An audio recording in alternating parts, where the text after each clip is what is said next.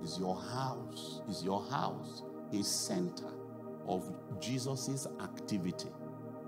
Does Jesus operate? Because the idea of this house was a base for the operation of the Messiah. Let Jesus run your home, your house. The one that used to pay rent. Some of you pay mortgage. Yes.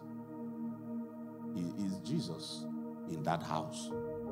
When he entered into the city, he went to this person's house and he turned this man's house into a base for his own operations. And I'm asking you the question now, that the very house from which you drove into this meeting, who rules there? And I'm saying that when men are destitute, when men are looking for Jesus, can we point them to your house? Say, I know there is a place. If you go there, you will meet Jesus. Will people bump into Jesus when they come under your roof?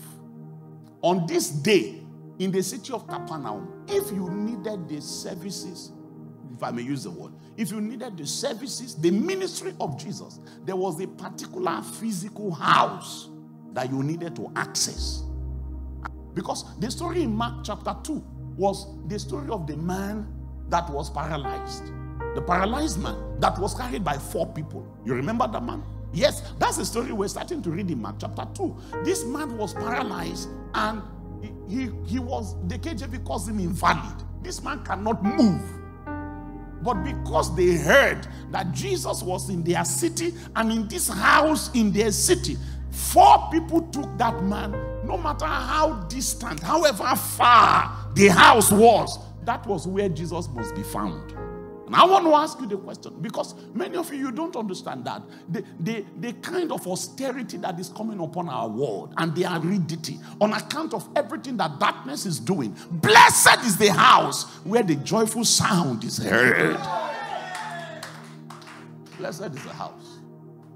Blessed is the house where Jesus still has a home.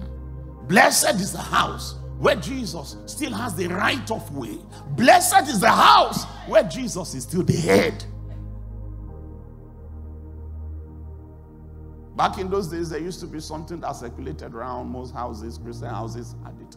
Christ is the head of this home. The unseen guest at every meal, the silent listener to every conversation.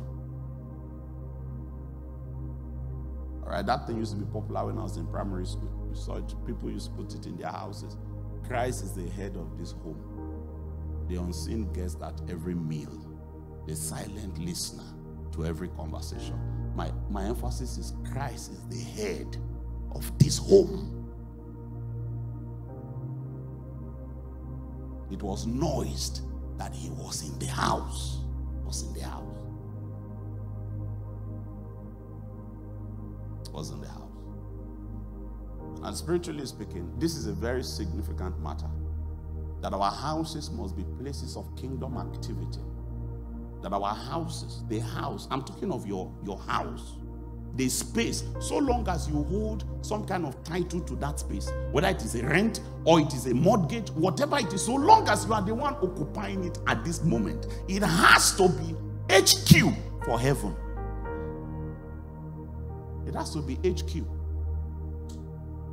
That if people are looking for God, they need to travel no further than your house. Let that our houses will become the last bus stop for men in search of the Savior.